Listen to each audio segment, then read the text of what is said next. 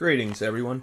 Uh, my last video, I did a deck profile on my Crusher Gravekeeper deck, and now I'm making a follow-up video talking about all the combos that you can have in the deck. Now, for any of you advanced players, you don't have to watch this video just because some of the stuff will be very, very obvious, if not all of it. So I'm trying to reach, the younger people. I'm trying to, make them play better, just become a better player in general. So, or, just follow along, and, if you guys have any other combos that I may have missed, leave comments down below. That way you guys are helping other viewers. So, that's pretty cool. Now, this card's really, really broken. It's a 4-star Dark, 1000 attack. Yes, Crush card, if we had it. When you normal summon a monster the same attribute as himself, you get to pop a card on the field. So it's just like Descendant. So, I just like that just because you're able to control the board so easily. And you'll be controlling the game even easier because you're using Necro Valley. Just shuts off basically every graveyard effect. So that's just really, really, really good. If you get to build up your board, it's going to be hard for your opponent to win. And, you may be thinking, oh, well, what happens if I get rid of your Crusher or, one of your monsters? Well, here is the reason why the deck is so good. Let's say you go turn 1, set Spy.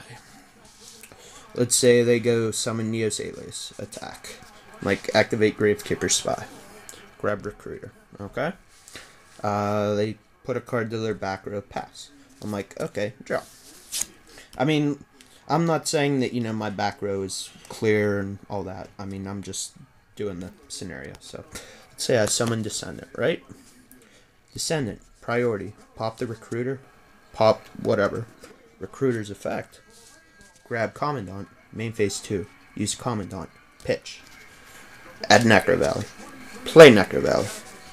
Let's say we have a few back rows. And then I say go. Then, let's say they get rid of my Descendant. I'm like, oh, well, damn, that sucks. Now I'm like, oh, well, draw. Oh, well, hey, that's pretty cool. I'm going to play Gravekeeper Stelly. I'm going to grab my Recruiter and my Descendant back. So see, as you can see already, you just get to loop cards over and over and over.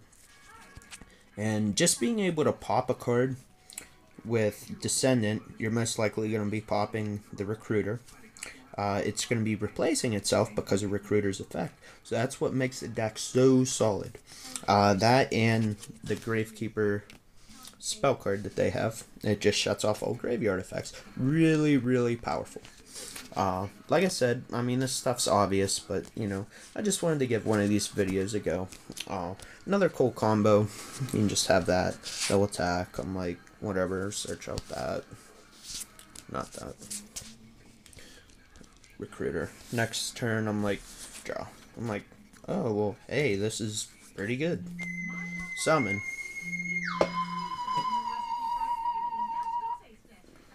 Sorry for that, guys.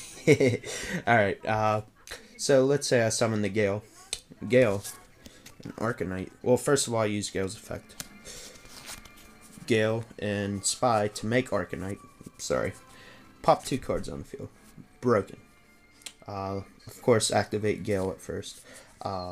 Just really, really good. Or you can just have Gale. Synchro 3 and 3. Make a 6. It's really, really good. And then Recruiter's gonna replace itself. You'll grab Commandant, then play the Valley, and now you got a 2500 defense Spy on the board. So then if you draw a Gravekeeper, you'll have something to pop off, like if you draw the Descendant or anything like that. So that's really, really good. And Jesus God, like, let me turn my phone off here. Alright, and let's say I played Necro Valley. Let's say I have 3, 4, 5 in hand. Actually, I apologize. It's my first time doing this sort of video. Let's say I open up with, like, this hand. This hand is really, really broken. This is Duality, by the way. Commandant, pitch, grab Necker Valley. Okay? Play the Necker Valley. Set. Set. Set. Set. Well, I mean, that doesn't really matter. But then you play the Royal Tribute. And at minimum, if you hit one card, it's a 1-for-1 trade-off. But you can hit up to 5. Really, really broken. And I don't like that people are not using this card. Some are even siding it. And the reason people would side it is because there's a lot of decks that don't do mass sets. Or there's a lot of decks that do mass sets, so the tribute may not hit anything. So, and I completely understand that, but just read the card. I mean, it's just like Crush Card too. Would you not run Crush Card right now if we had it, just because people mass set? Exactly. So yeah, you play the Royal Tribute, and then you play the pot. Look at the top 3, grab something, and then you're good to go. You know. I just really love Royal Tribute, and I always will. So long as the card's around, I'm going to use it, so I don't care what anyone says. Royal Oppression. Why wouldn't you use the card?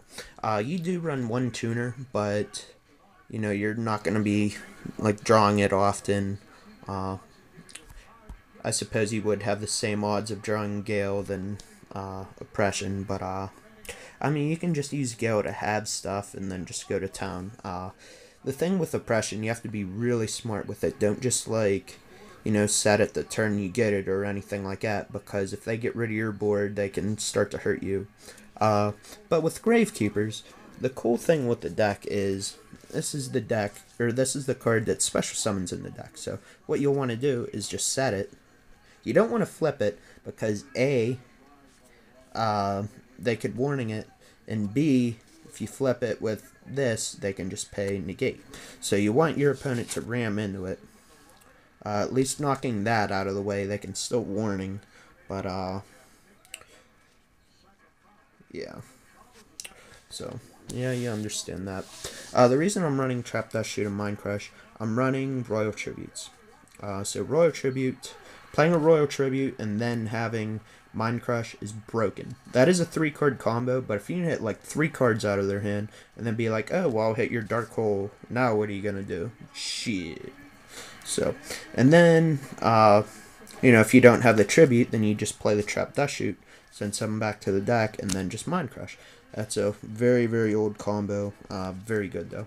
I mean, that's all I really wanted to say about the deck. There's not a whole lot of stuff, you know, that you can talk about when it comes to Gravekeepers. I apologize for some of you guys who were like, why the hell are you making this deck, or this video, guy? You know, like I said, I just try and reach every type of player out there. If I can help at least one person out, then it's totally worth it for me. I get plenty of people hitting me up saying, oh, I love your videos, you know, your suggestions help me out, stuff like that. So if you guys like this sort of segment, then, you know, I will do it. I'll take all my deck profiles and turn it into a 2-parter. That way I can show you all the combos and all that. Of course, I couldn't go wild on Gravekeepers just because there's not a lot of, like, thinking and all that. But when it comes to a deck like Karakuri's, there's tons involved. So, yeah, guys, that's it for now. I hope you guys enjoyed it. Thumbs up if you want more of these, and peace.